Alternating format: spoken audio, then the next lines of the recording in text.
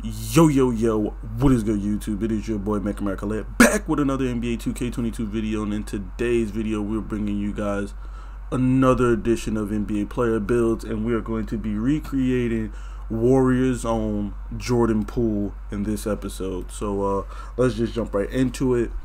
Jordan Poole is 6'4", 194 pounds, wears number 3, shoots right-handed, plays PG/shooting guard for the Golden State Warriors. Now, I took a look at his attributes and badges. Now, right now, he's only an 81 overall, so I expect with the way he's played at the end of the season and even going into the playoffs, his first game, he went absolutely nuts. I expect Poole to get update. I mean, we if we're lucky, we'll get an update in the middle of the playoffs, but most likely 2K being 2K, they probably won't update him again until the next game, 2K23.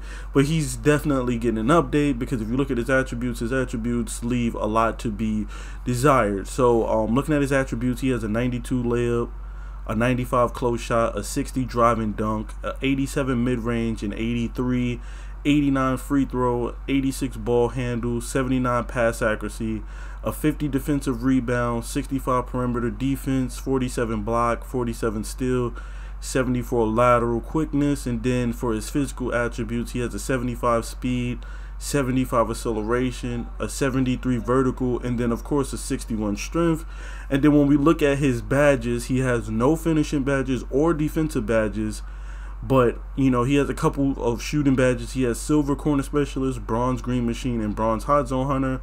And then for playmaking, he has silver glue hands. That's it. So obviously we know that his badges and stuff like that, his attributes, all of this needs to be updated. So we're going to make our own version of Jordan Poole, who will obviously be better than what 2K has here as an 81 overall. So for the first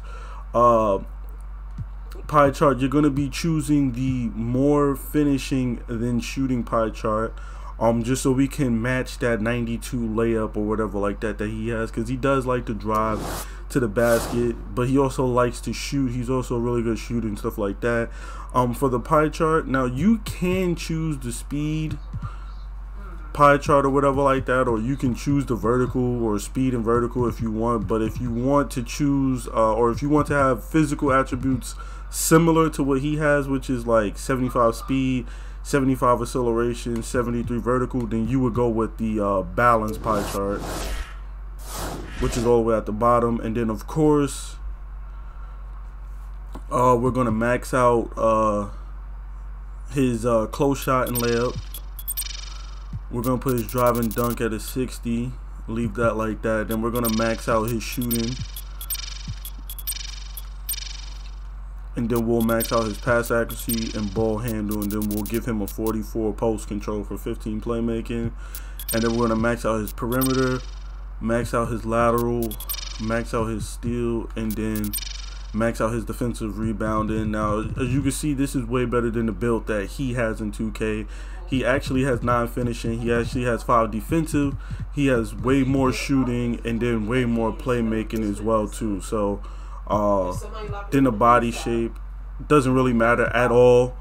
6'4" height, 194 pounds, and then the wingspan, you can pretty much do whatever you want, but I'm gonna go minimum wingspan just because I want to have better shooting attributes. And then on top of that, you have when you hit like 98, 99 overall on this build, you will have the 86 ball handle that he does have, unlocking the ability to get those better dribble moves, because you are going to be 6'4". So no, actually at 98 you'll be able to unlock the better dribble moves and stuff like that, because you are 6'4". And then of course the takeover doesn't really matter, but I went with spot up takeover because he is a shooter. And then obviously, as you can see, you have built an offensive threat with shades of Jordan Poole, obviously. So we're just gonna hop in this real quick and test the build, just so we can set him up with some badges. We'll make him a 99 or whatever. And then of course the shooting badges he has is silver corner specialist and bronze green machine with bronze hot zone hunter. But obviously we aren't going to just leave him with 4 badges, so we'll give him a bunch of badges we think he should have.